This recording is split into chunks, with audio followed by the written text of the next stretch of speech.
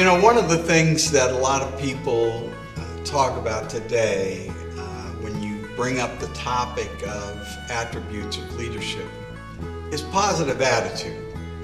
And I agree with that. I think it is an extremely important aspect to be mastered in a leader. However, I find that there is some misunderstanding about the term. Let me explain what I mean.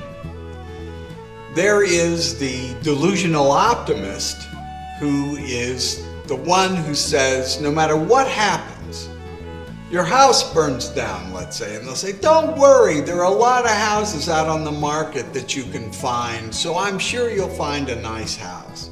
No matter what happens, they have a smile on their face and they tell you the most positive things.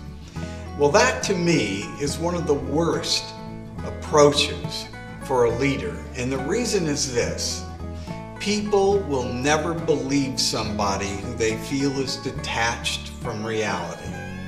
Now here, in my view, is what a positive attitude looks like in leadership in the 21st century. A leader with a positive attitude is one that accepts the challenge, accepts the problem, realizes it, recognizes it, but then charts a course out of it. Something like this: I realize that this is going to be very difficult for us. I realize it's going to be a challenge of huge proportions, and it's going to be hard. But I know we're going to get through it because here's what we're going to do. And then they lay out the path. Now that's someone I can get behind. That's somebody I can believe in.